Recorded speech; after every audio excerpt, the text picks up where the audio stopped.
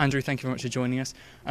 We've got a fantastic season ahead with the likes of Elm Park in your stable. Are you excited for the season ahead? Oh, very much so. I think when you get to this stage of the year, it's always plenty to look forward to.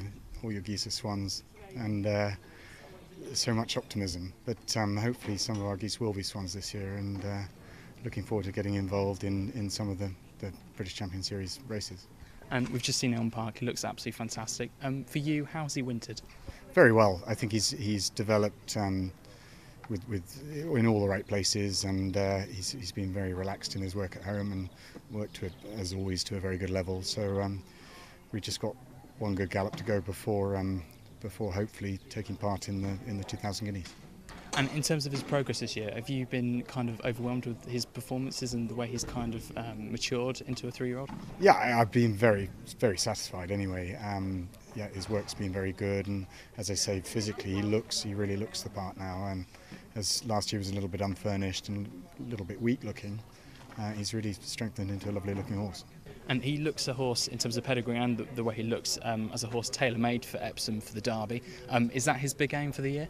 Well, very much so. I mean, I think it's everyone's big aim if they've got a horse that might be capable of doing it. I mean, it is our blue ribbon event, and I'd love to think one day we'd have a horse good enough to win it. But at the moment, he ticks a lot of boxes, having the 2-year-old record that he has. So the CV's good so far, but there's still, although there's not much time to go, there's still a lot of water to go under the bridge before we can really get excited about it.